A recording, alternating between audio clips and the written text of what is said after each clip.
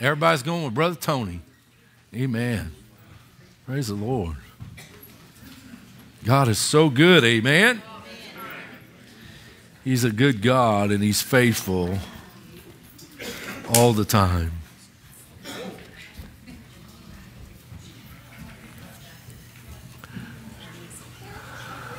I wish I had a message today that was just to light you up, set you on fire, and get you running out of here ready to charge hell with a water pistol. Amen. But sometimes God puts messages in us that are timely and messages that we need to hear. Amen. And today, this title to the message is exactly what it means, and we're going to go through some things here through our message, but I want you to grab a hold of this. The title to the message today is God Workers. You know, I heard somebody not too long ago say, yeah, that old four-letter word that everybody hates, work. Amen. And today we're talking about it, and we're going to talk a little bit about it because it's important that we do, and it's timely what God is trying to do in His kingdom right now. You know, work and how we do work has changed. If you've not noticed that, you've not been around very much. I was reading an article the other day, and I was stunned to see how much of the population in the United States works from home now. You know what? I look at it this way. If you're working from home, you ain't working. I'm teasing. You all know that. But how many know work has changed and the way we do work has changed? There has been a shift in how we look at work. There's been a shift in the attitude and the mentality of work. Some folks still get up every day and go to their job, hit the grinding mill every day, do it every day, and come home late at night and they work, and it's part of what they do. Some do it differently now. They do it from their home, and they've got it figured out how it works from home and how all that goes together. And I don't know if you've been out much lately. Have you been out very much lately to see how many workers we have out in our restaurants?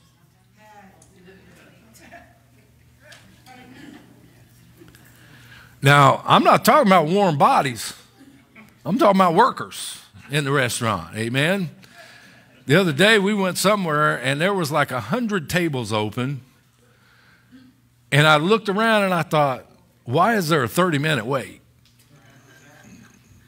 And I heard the waitress or the hostess come up to somebody and they asked the same question.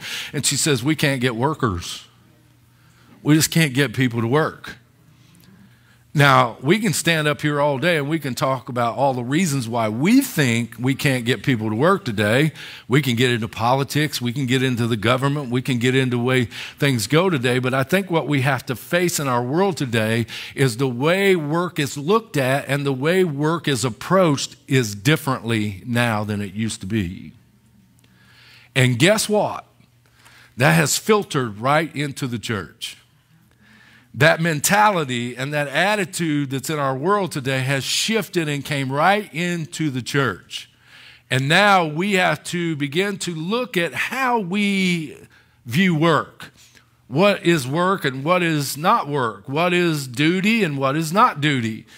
We got to begin to look at those things. And Jesus lays this out very plainly for us. And it's important that we understand that we need to look to Jesus to understand what it means to work in the kingdom. Amen? He's our example.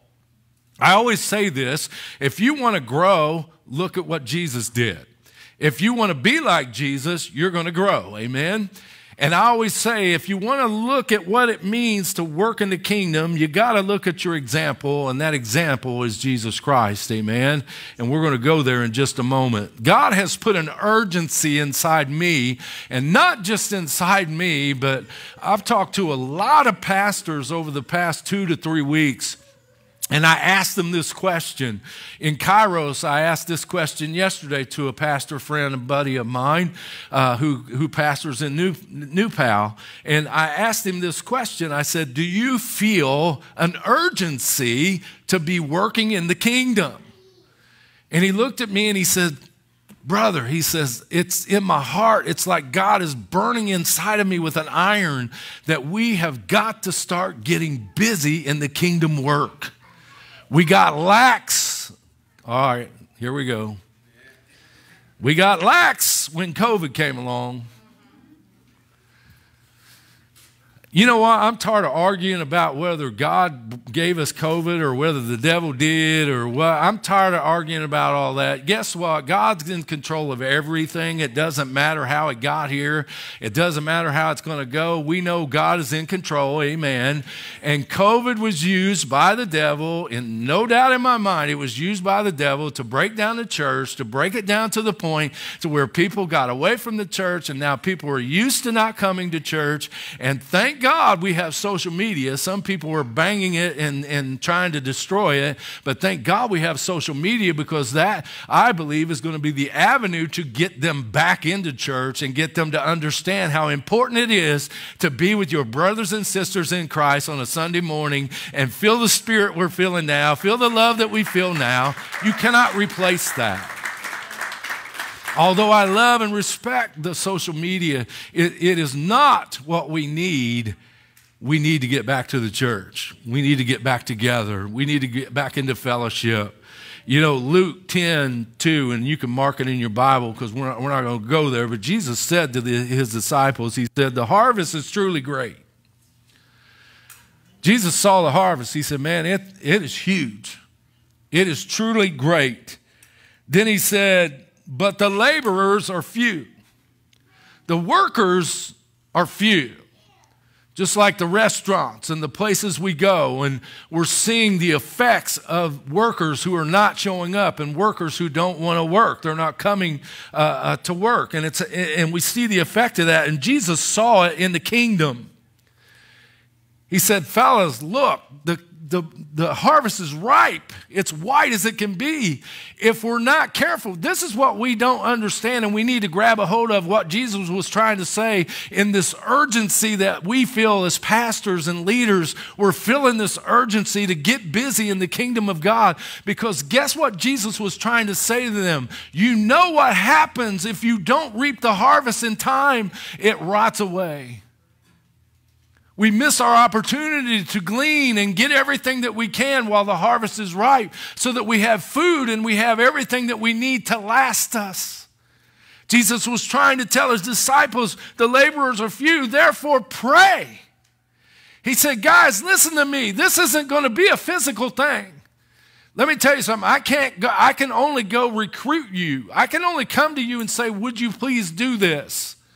But it's going to take prayer and an act of the Holy Spirit to get back into the center of the hearts of people in churches today, to get them ready to be busy in the kingdom work. Uh-oh. I could have went all day and not said that, huh? But the Holy Spirit is speaking, and he's saying to us, it is getting close, and I believe the coming of the Lord is coming. I believe it's close. I've heard it my entire life. I had somebody tell me the other day, I've heard that ever since I was a little boy, and 60-some years later, I still hear it today. I don't know if I believe it or not. And I told them exactly what I'm telling you now. You better get ready, because there ain't anything left in the scriptures. Nothing is left that has to be done for Jesus to come back and get his children. The rapture will take place soon, and we need to be ready.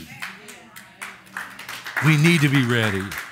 And I don't know about you, but I've got family, I've got friends, I've got people that I want to take with me. Amen.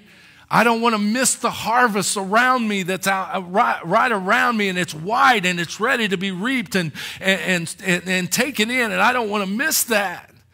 And Jesus told his disciples, guys, you got to pray.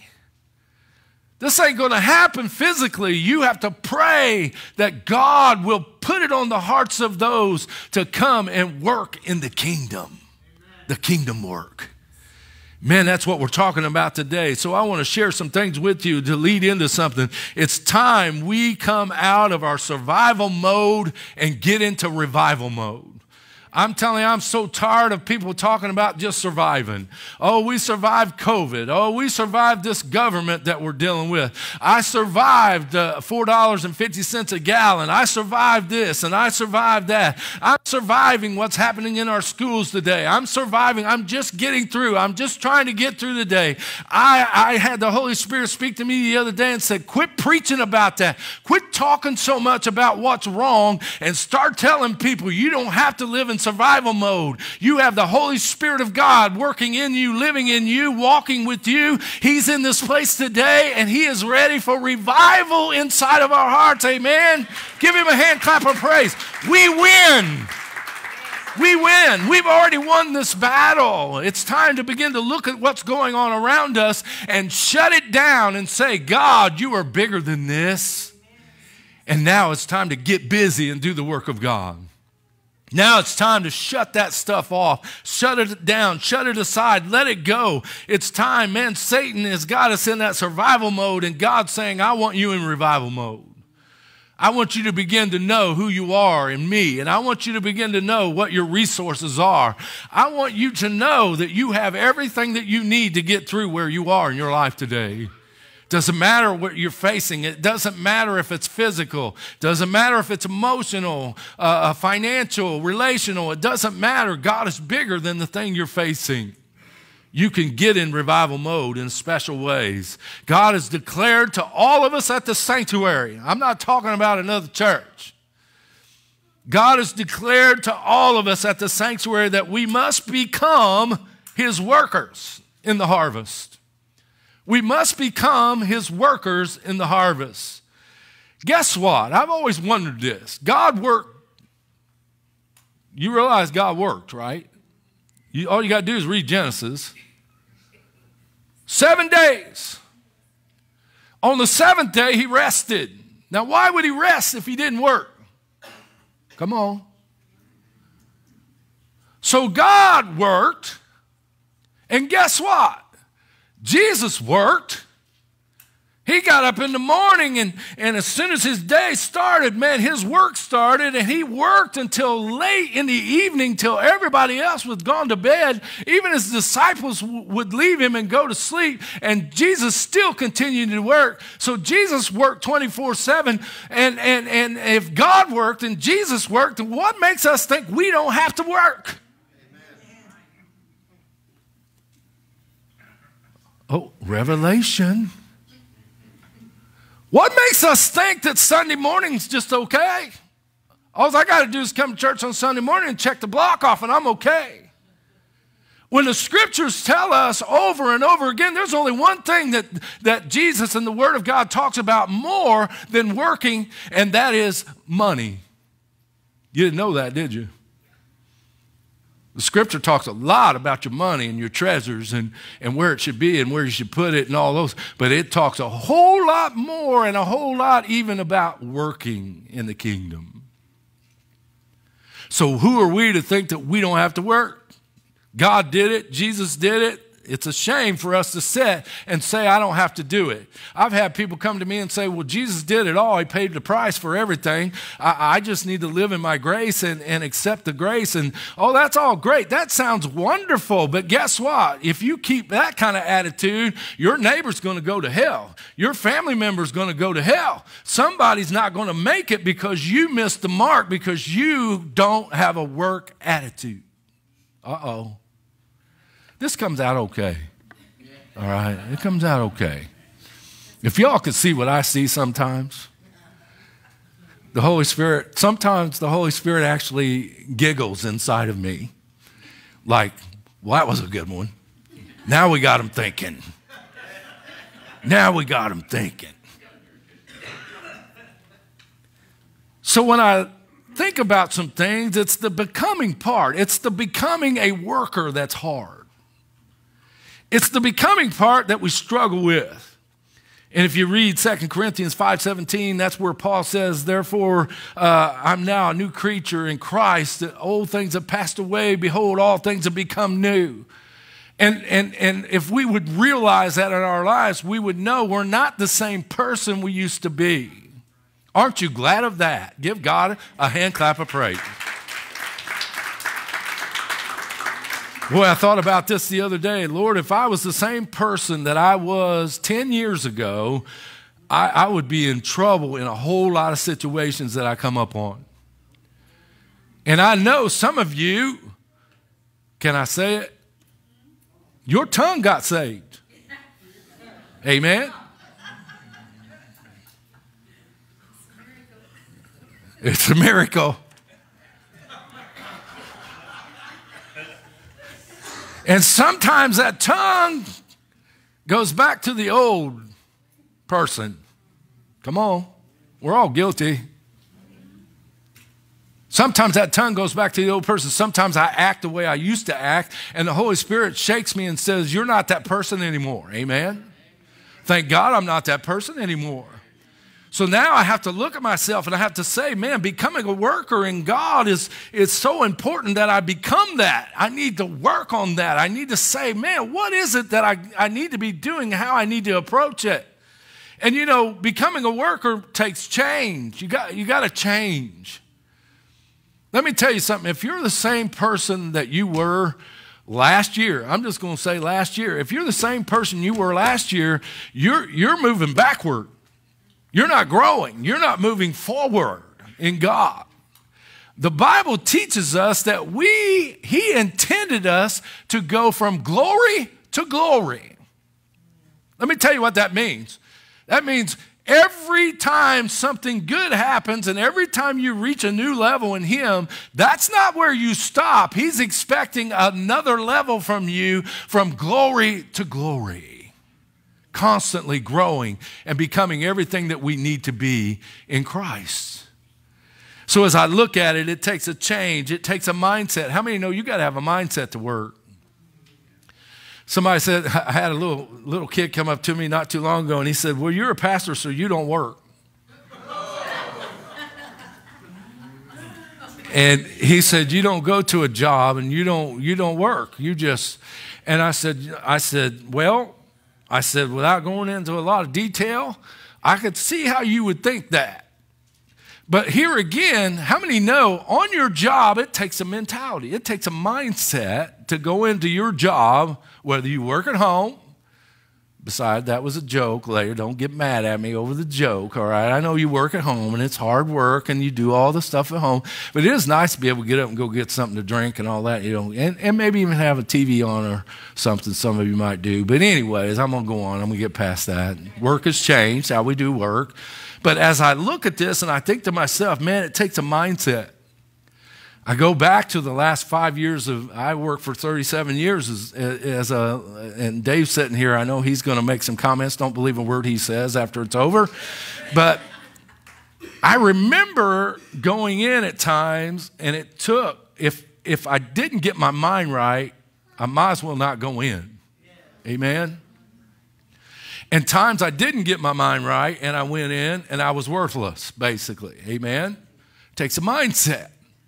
So as we start looking at working in the kingdom of God, it takes a mindset, it takes a change, it takes a mindset, and it takes an attitude. How many know you're only going to go as far as your attitude? It's true. Your altitude is dictated by your attitude. However your attitude is, that's where you're going to go. I've seen, and this is a sports talk right here, but I have come up against guys that I know that I could beat them in any sport that they choose. But when you get into the game with them, their attitude is like, I'm going to beat you, and my attitude is, I already know I can beat you. So guess who plays harder? The person with the attitude that says, I'm going to beat you. I'm going to take you down. So don't tell me the attitude doesn't make a difference when you look at how you work. It's a big difference in how we get things done in the kingdom of God. It's our attitude. Now, let me go on because I'm going to share something with you here in just a moment. If we are to reap the harvest that God has prepared for us, we must be willing to work.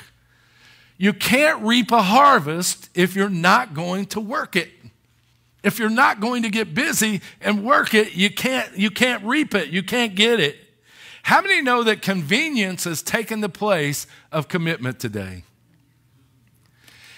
Boy, I read an article the other day that said if you pastors have enough strength inside of yourself where you could go and you could shut the lights off and you could shut the electricity off, if you could cut the air conditioning and if you could cut the heat and you could just say, hey, we're not doing that anymore, we're getting together and we're just going to praise God, how fast you would see your congregation dwindle. The fastest growing churches right now in America are those who are going with convenience. Even simulcast screens. The countdown. I love this because it amazes me. I wonder what the Holy Spirit thinks about when the screen comes up and it says 1 minute to count down. Now, some people are going to say, you're slamming churches. I'm not slamming churches, folks. Every church has its reason and its meaning, and larger churches mean a lot to a lot of people. But I'm telling you, I'm starting to get a little worried when we put the Holy Spirit on a time frame. 20 seconds left. We better get our seat because simulcast is getting ready to start. And I think to myself, man, we got to get a new attitude, man. We're getting to the place where convenience has taken over and commitment has just went away. If you don't think commitment has went away, just begin to look around you. Look at the people you hang with. Look at the things that the people you work with and begin to see in the marketplaces and all that. Commitment is just not there anymore because they want convenience. And convenience will not work in the attitude of a worker in the kingdom of God. Jesus did nothing, listen to me, he did nothing for convenience. Nothing. Never entered his mind, never entered his attitude, never entered anything into what he did. Convenience was not even an issue with Jesus. It was all about commitment. And today, we're going to talk about some things, and I want you to just go with me, if you will, today. And you can read Luke chapter 10 later if you want, the whole chapter. It's awesome. And we're going to talk about John 9:4 when Jesus said we need to work while it's day because the night comes when nobody's going to work. Another warning from Jesus that we need to work while we can because the night is coming when no man can work. So I want to go through a couple of things with you, 4 things I want you to take home with you today. Things we must do in order to become a God worker in the kingdom of God. The first thing we have to do is our attitude toward God's work must change. Our attitude towards God's work has to change. A work attitude is needed. There's nothing worse than a bad attitude, amen? How many know a bad attitude can take you down so fast? Dana and I was able to go away for a few days, and we had a waitress or a waiter with a bad attitude. You know, you can smell a bad attitude. You can see it a mile away. I could tell on his face when he came to the table, he had a bad attitude. And guess what? He removed all doubt.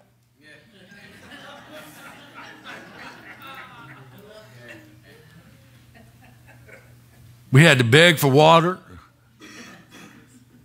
Didn't get to order what we wanted to get, and things was running out. And I'm sitting there thinking, you know what? This is the world we live in today. It's a world with a bad attitude towards work.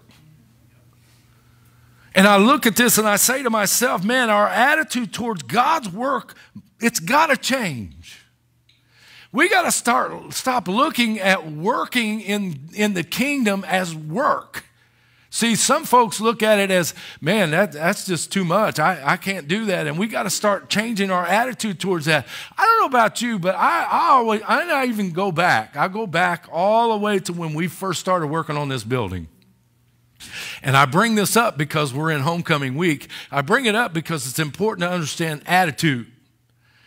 I remember, man, when we came into this nasty, smelly bar, Oh, yeah. It was a bar.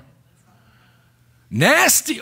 Smelled like you get drunk just sitting in here a long time. It was in the carpets. It was on the walls. And the door was right there where that window's at. And, man, you come in, we'd have to open up the doors and windows, and you get a buzz just working in here. And I remember there was 4 or 5 guys that committed themselves. No convenience. We're committed to this. We are going to get this done. And I'll never forget it. As long as I live, all of a sudden, our hours began to get really long, and we had positioned ourselves to say we're going to have an opening day, this certain day, we're going to have an opening day, and we've got this many weeks to get it done, and this has to be totally transformed in here and changed, and we're going to do it the way God showed us to do it. We committed to it, and all of a sudden, after a week of it, and I'm talking, we held our jobs, and we would come here after our jobs. Our wives would bring us something to eat, and we would work till midnight, go home, get up at 6 in the morning, go do our jobs, come back. Women would serve us dinner, and we would sit here. We'd be here till midnight. We did this for weeks upon weeks upon weeks. And guess what? After the first week, it wasn't work anymore. Man, we began to fellowship. We began to look forward to getting together, man. Yeah, we were tired. Yeah, we knew we had work to do. Yeah, but it wasn't work anymore. Actually, it was fun. That's how crazy we are. It was fun. It began to be just a time, and through that time of work, and man, we began to grow together in fellowship, and man, we become like one. Man, it was like we became so close, and it wasn't work anymore. And I think we forget that when we look at the work that needs to be done in the kingdom. Yes, work that needs to be done in our church. Yes, the work that needs to be done in our community. Work that needs to be done at Servant's Heart. We can start going down the list. We can start doing these things. And we got to understand that once you begin to do that, when I go to Servant's Heart on Saturday morning, it is not work to me. It is ministry. Oh, yeah, we're working. But guess what? The attitude towards that has completely changed because it's working in the kingdom. To me, it's awesome. To me, when I get done at the end of the day, I feel like I could just charge hell with a water pistol because God has been so good and He's touched so many lives. It's kingdom work, but it's not work. The attitude will change once you begin to realize what you're doing and the work that God's calling you to do. The second thing I want to give you is be aware of the things that stop us, from doing work. How many know everything's going to come against you when it comes time to do the work in the kingdom? I tell every minister, every teacher, get ready, because if you got a Wednesday night study, the devil's coming after you. If you're going to preach on Sunday, if you're going to teach on Sunday, guess what? The devil's going to come after you. Because of this very thing, we have to really start to look at what is stopping me from doing God's work. What are my distractions? And then I have to look at Jesus again. How many know Jesus did not allow anything to get in His way? Jesus did not get attached to anything. He did not allow anything to come in and distract Him from the work that His Father sent Him to do. Nothing got in the way of working in the kingdom. His disciples were different. His disciples were always making excuses. You remember when the folks were hungry and Jesus told him, said, we need to feed these guys. And guess what the disciples did? Oh, no, that's too much work. We need to send them away. Get them out of here, so we can have our day. Immediately the disciples went against the work. No, that's too much work. Jesus sent them away. And Jesus said, no, you feed them. And he taught him a lesson that day. You cannot get away from working in the kingdom. You need to be working in the kingdom. And we all know how that story come out. There were several, man. I can't even count the times that the disciples tried to get away from working. And Jesus reminded them, no, you need to do this. It's something you need to do. So we all need to begin to look at our lives and say, man, what is keeping me? What's keeping me from working in the kingdom? What's stopping me from taking advantage of the opportunity to minister? You say, well, Pastor, I don't have a lot of opportunities to minister. I think you have more than you might think. The devil likes to disguise that by keeping you busy. But there's a whole lot of things in the kingdom that we could be doing. And the devil wants you to focus on the things that are in your life that are interrupting and that are distractions to keep you from working in the kingdom. The third thing, we must be willing to act. How many know the old saying, actions are louder than? Say it again. Actions are louder than? I don't care what anybody says. The world is tired of people talking. I don't know about you, but I'm sick and tired of seeing politicians on TV standing up there lying right through their teeth. You know they're lying, and they're smiling at the same time. Big old white teeth shining, telling lie after lie after lie. I'm so tired. I'm tired of hearing people talk. I'm tired. Can you imagine how tired we are of hearing people talk? Can you imagine how much God is tired of hearing his people talk? He's ready for action. Amen. The world is looking up to us and saying, what do you have for me? What can you do to get me out of this? What can I see in you to get me away from my situation? The world is looking to us to take action. Man, I love the Kairos thing we're doing now. And it's my first time going in. And I'm so excited about it because it's action. It's doing something. And some people will come against it and say, well, they're prisoners, blah, blah, blah. And, we need to quit. We're going to talk about that here in a minute. You need to quit thinking that way. It's an opportunity to present Jesus to the lost. Amen?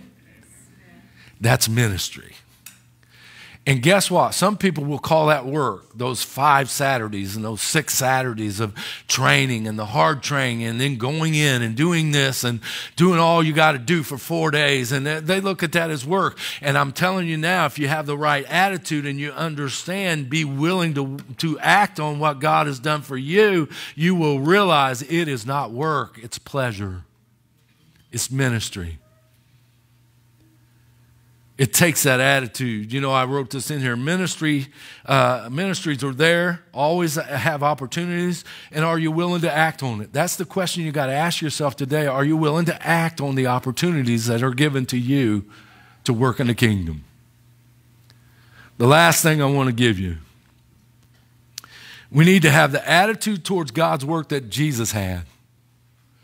When you think about the attitude towards the work of his Father that Jesus had, that's a tall order to hold on to. When you look at Jesus and you look at how he looked at the first thing that jumps off the page every time you read something about Jesus doing kingdom work and pleasing his Father, the first thing that jumps off the page is he was not selfish at all. Jesus was so unselfish. It wasn't about him. It wasn't about what he wanted. It wasn't about how he felt. It wasn't about what he thought. It was always Jesus looked at the ministry and he looked at the work that needed to be done and he did it no matter how he felt. So we got to look at ourselves and see, am I not doing kingdom work because I want to please myself more? Then I'd want to do the kingdom work. Am I selfish in holding on to my time and my things because I can't give that away to anybody else? And that keeps me from doing kingdom work. You got to look at those things. Jesus was our example, and I love his attitude towards it because he said it again in John chapter 9. He said, guys, we need to work while we can because night is coming when no man can work. His attitude toward it, his attitude toward God's work was so important for us to grab a hold of. There is no me first in the kingdom work. Oh, that hurts. There is no me first in the kingdom work. I have told some of in the past, now we don't have that going on now, but in the past, I've had some of our leaders come to me sometimes at the end of a service, and I finally had to set some of them down, and I had to say this to them. I said this to them: when I get up in the morning on Sunday morning, I pray, I study, I do what I need to do. When I come through that back door right there, I have no rights. I have no thoughts. It's nothing about me. Doesn't matter what is going on. Doesn't matter who has a problem. Doesn't matter. It is all about the kingdom work and putting God first. So when you walk as a leader into that back door and you're ready to do your work and you're a teacher or you're whatever you are and you come in here, you have no rights, you have no thoughts, you have no selfish attitude. It's all about getting the kingdom work done. Jesus had that attitude. Jesus said, I can go without sleep to make this happen. I can go without food to make this happen. I can go without having a bunch of friends and having parties and having this going on and being liked by everybody. I can go, I can still do this thing. This morning as I was praying, as we get ready to close, I was praying this morning on this very thing right here, and everything that Jesus did was to please his Father. If you stop and you look at his life, you stop and look at everything that he did, it was number one, because he loved us so much, but number two, it was because he wanted to please the Father. It didn't matter if I don't get no sleep. It didn't matter if I didn't get to eat today. It didn't matter about my selfish needs and my selfish desires. It was all about the kingdom work. I got to get it done because night's coming when no man can work. And this morning as I was praying, the Lord almost audibly asked me this question. What do you think I'm going to ask you when you stand before me? What do you think I'm going to ask you when you're standing right in front of me with no excuses, no reason? You can't lie to me. You can't justify anything. You can't hide nothing. You can't, when you stand before me and the final judgment is going to be made, what do you think I'm going to ask you? And man, the Holy Spirit just really laid it on me. The thing he's going to ask me is how well and how much kingdom work did you do? He's not going to ask. He's not going to ask a question like, how well did you do? How well did you like your life? Were you happy with the way things went in your life? Are you happy with what I did for you? And are you happy with, he's not going to ask any of those questions, folks, because the scripture tells us he's going to look at us and he's going to say one thing. He's going to say, well done. What does that mean, done? Work. Well done, thy good and faithful servant. You have been faithful over a few things. Aren't you glad that God only asks a few things out of us? Some people, I'm going to say it. Some people have the opportunity to do one thing in a month. One thing for the church or one thing for the kingdom work in a month. But yet when they stand before God, he's going to say, I gave you a few things. I gave you one thing and you turned it down. So I can't say, well done, thou good and faithful servant. You've been faithful over a few things. Now I'm going to make you ruler over many. He's going to say, hey, depart from me. I never knew you, you worker of iniquity. And you may stand there and say, and I may stand there and say, if I'm not careful, we got to get in this kingdom work thing. I stand there and say, well, God, I cast out devils in your name. I did this in your name. And he says, I don't know you. There's a whole nother message in that.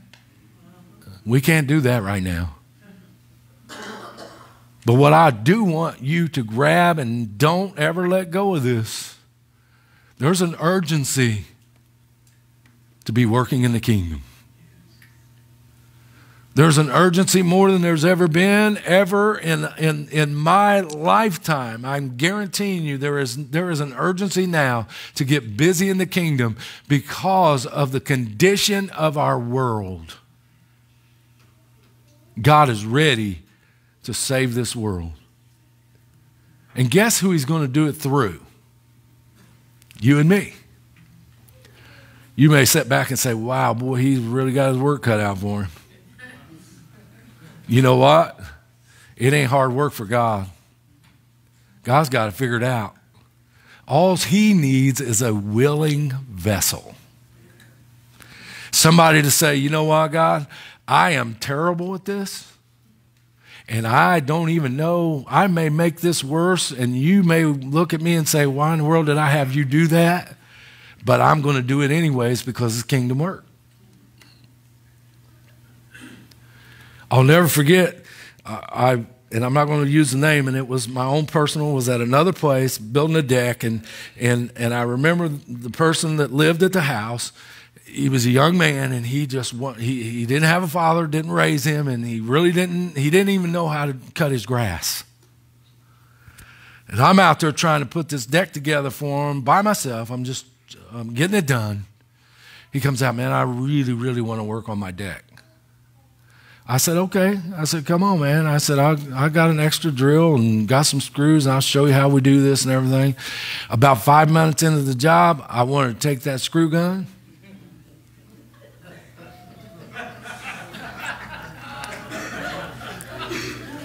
Y'all just don't know. Screws sticking up that far outside the deck, and the top spun off of them where you can't do nothing with them. You got to get a pair of pliers, take it off. I'm trying to be gentle. I'm trying to be kind. I'm trying to do all these things. The guy really, really wants to do it. He really, really wants to do this. So I felt like, man, why don't I just give him a board and have him work on a board, and I'll just finish the rest while he's working on that board. But here's my point in that. It still ended up being a good thing for him. And he and I got close to one another. And guess what? The deck got done. See, it doesn't matter if you're not as talented as the next guy or gal. It doesn't matter if you have all these skills and all these gifts. And it doesn't matter. What matters is where your heart is at.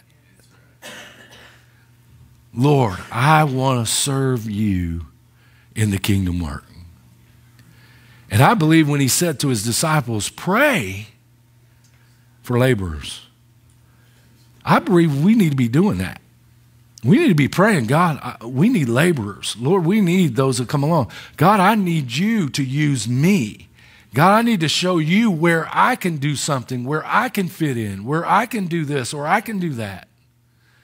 You need to begin to go to your brothers and sisters in Christ that are doing things in the church and say, do you need any help? Is there something I can help you with? Now, don't be the guy with the nail gun on the deck that I had to deal with, okay? At least be in your gift, amen? Building decks was not his gift. We found that out. And guess what? We find out in the ministry, people get into it and they do it, and we find out that's not your gift. But it's nice and peaceful to look at them and say, but God, man, God really, really blessed you and blesses us because you gave everything you had to it. Now we're going to find out what you can do. Amen? God is calling us as a church body to a new level of fellowship. I'm telling you now, this church is going to grow. Get ready. God's already shown me it's going to grow. But also, listen to me when I tell you this, because the Holy Spirit told me to say this. But also, if you don't get in what's happening, you're going to feel left out. And then the devil's going to say, well, you don't belong here anymore. And you're going to be tricked into getting out of the thing that God is doing to where you could, if you get in it, you're going to get into the main flow, and man, God is going to do great and mighty things. It's coming. And he's calling. Man, I hear him. He's got one foot on Mount Zion, and he's calling. He's calling. We need laborers in the field. The harvest is ripe.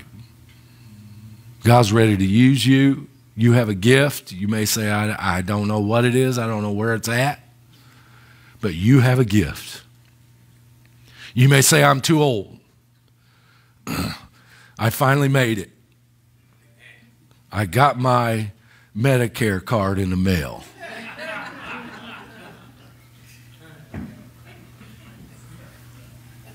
I opened it up, got it out, and I looked at Dean and I said, I'm finally old.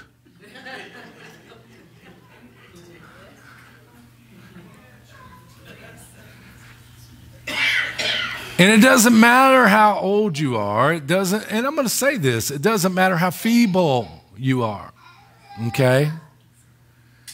Some of us don't move like we used to move. Amen? I found out I got stuff on my body I didn't know I had. Amen? The older I get, I find new parts. But guess what? I still move the best I can.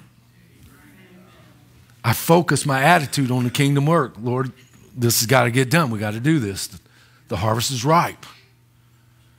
And we give everything we can. If we give everything we can, I guarantee you the walls of this place will bust out. Because God's ready to move us to a new level. Our whole retreat's going to be about fellowship. It's going to be about growing together, about becoming a family. God's already got it laid out. It's already there. I can't wait because we're already close. I consider you my family. I do. Now, y'all don't invite me over enough for dinner, but that's okay. I mean, usually family every once in a while says, come on over for dinner, you know. I'm teasing. You know I'm teasing.